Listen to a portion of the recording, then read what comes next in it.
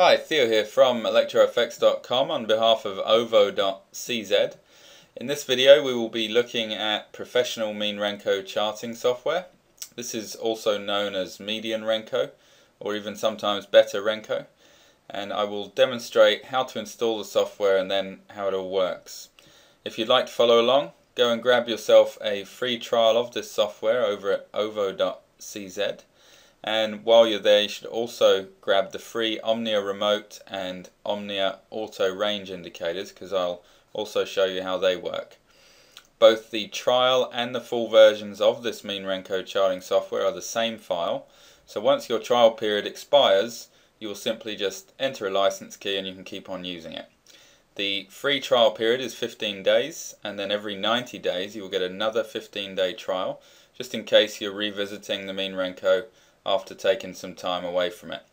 If you've already purchased a license key, then get that email handy, because I'm going to quickly show you how to activate the software. And it's also worth mentioning at this stage that a license for this software is included with a VIP membership at electrofx.com.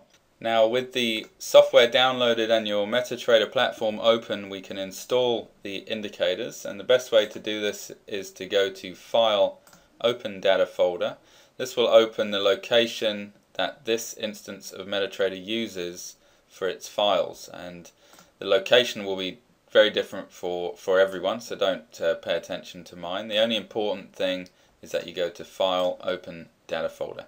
Once there, go into the MQL4 folder and then into the Indicators folder. So I've already pasted these indicators in, but you will need to paste them in right now. Once they are pasted in, you can shut that window down and open up your navigator, and then you want to right click in the indicators tree here and click refresh, and then you will see these three indicators that have been placed in there. If you hover your mouse over the top, you will see the version number. It's just one way of doing that. You can see we're on 207.002 version. And a couple of steps that you should do before proceeding is going into Tools Options, and we need to adjust a couple of things. First of all, in the Expert Advisors tab, make sure that you check Allow DLL Imports. This is going to make it a global selection instead of doing this on a case-by-case basis.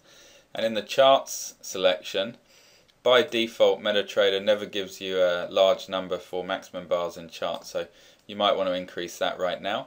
I personally use 380,000 bars, because when you think about that, 380,000 M1 bars ends up being just over a year. 380,000 M5 bars would be over 5 years. So it's certainly plenty, but that's just my opinion, and you can raise that number as you see fit. Once you're done, just click OK. Now we can head on over to File, New Chart. We'll go to the Euro Dollar. We're just opening up a brand new chart here. It's on the H1 by default, and we can actually run this Mean Renko bar software on any chart we like, any standard time frame. I'm going to use the M1 just out of habit, and I can drag that Mean Renko bar onto the chart, or I could double click it. The About tab will just show you the version you're on and give you some information there. The Common tab, you'll see Allow DLL Imports has been checked, and that is because of the previous step that we took. If we hadn't have done that, it would not be checked, and you would need to do so manually right now for the software to work. In the Inputs tab, this is where you need to make all of your settings. The first one is the actual size of your Mean Renko bars. This is in points and not pips, so this 100 value is 10 pips. It's 10.0 pips. The other thing to keep in mind with Mean Renko bars is that the pip value is from the middle of the bar to the close, which means it's half the bar, and so effectively the 10 pip Mean Renko would be a 20 pip bar.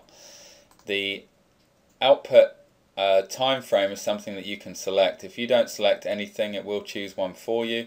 If you just use a number, like we might want to say, well, these are 20 pip bars, so I'm just going to add the number 20 there. This will basically be an M20. If I wanted to use H20 or D20, I'd need to specify the H or the D, otherwise we're just going to stick to the M prefix. The number of offline candles is 1000. That will fill up any HD monitor these days, but if you want more historical data on your Mean Renko chart, then you'll need to increase that number. The session control has two options. You can keep the chart continuous or break it into sessions. I like to keep the chart continuous, and we'll revisit that in a second so I can show you the difference. Paste activation code, this is self-explanatory. If you have a license key, this is where it needs to go. If you don't have a license key, it doesn't matter.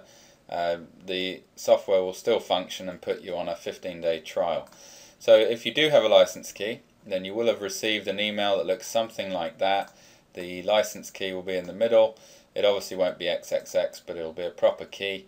You'll want to copy it and then come in here and paste it in. Now you'll only have to do this one time on your machine. You'll never have to do it again.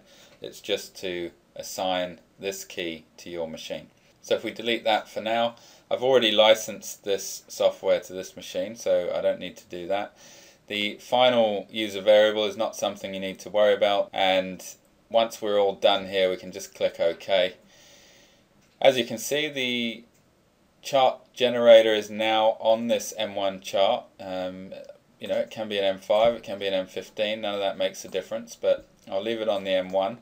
The first value here is the size of the bars that we've assigned. Don't forget Mean Renko, so it means half the bar is 10 pips. If I wanted to change that to 20 pips, I'd put 200, 20.0 pips, and I'd click enter, and now it would be a 20 pip Mean Renko chart, which would be 40 pip bars.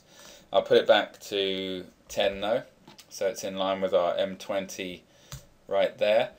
The X, clearly just going to remove the indicator from the chart. It's a fast way to do that.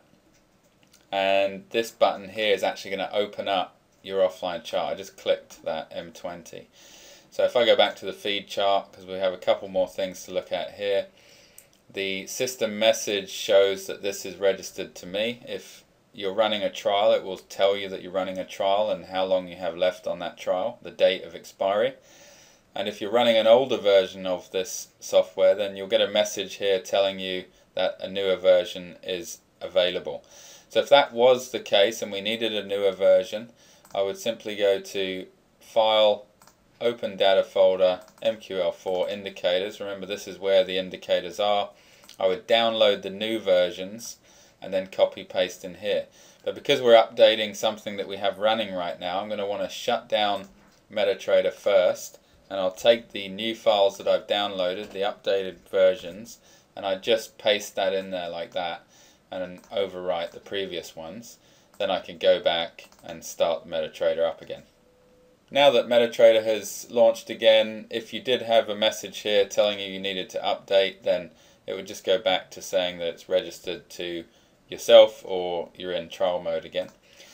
The next thing to look at now is the actual chart itself. If I make this full screen, I'll apply a simple template, and a cool little feature worth mentioning is if you create a template and you call it offline, then whenever you create these offline charts and launch them, it will automatically apply that template for you.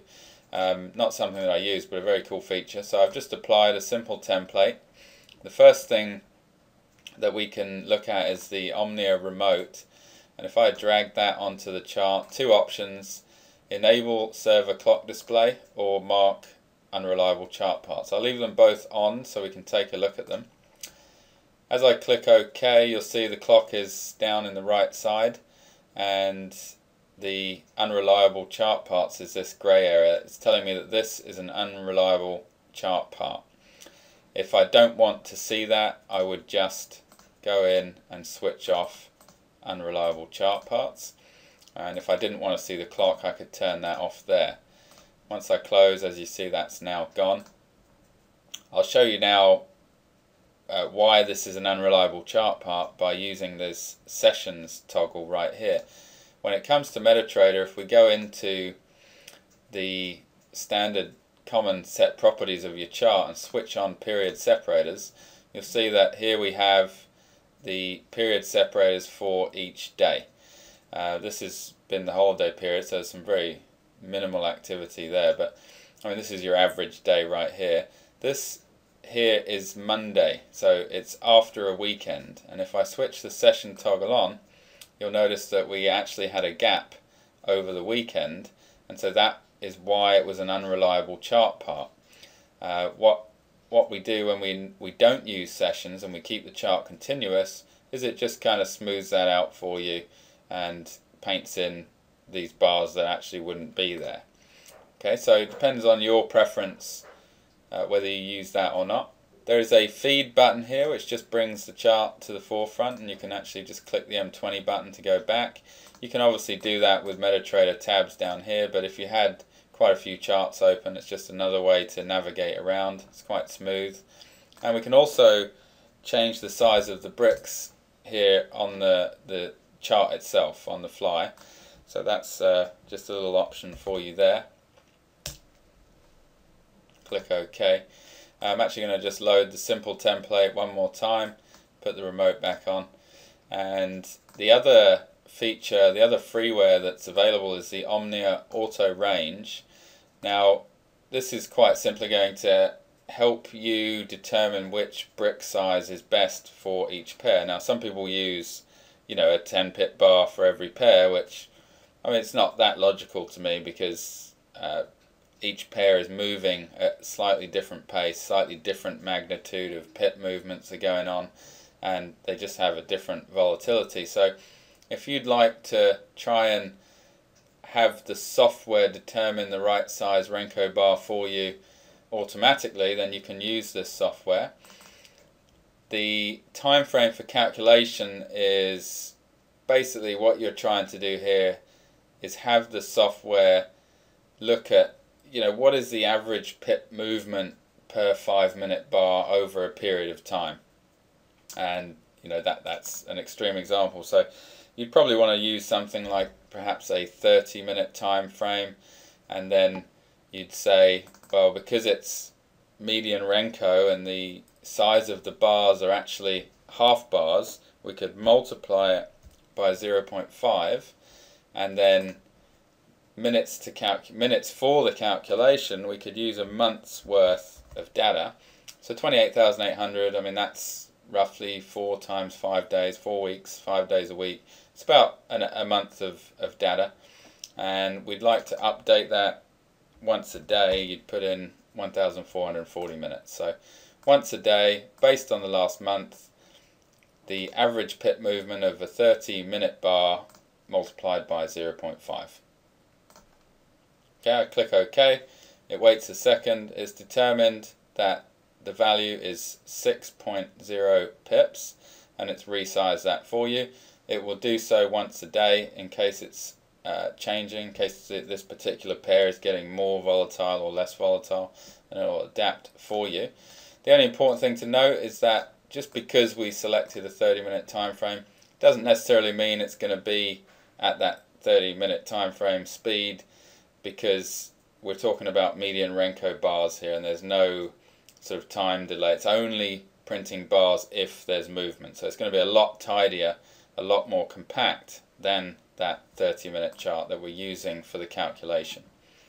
Okay, so you can play around with that. There's certainly many options there.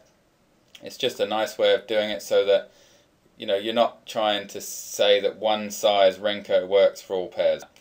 So that is all of the features available. If you have any questions about this software, then just pop them in the comments below the video, and we'll do our best to get back to you as soon as we can.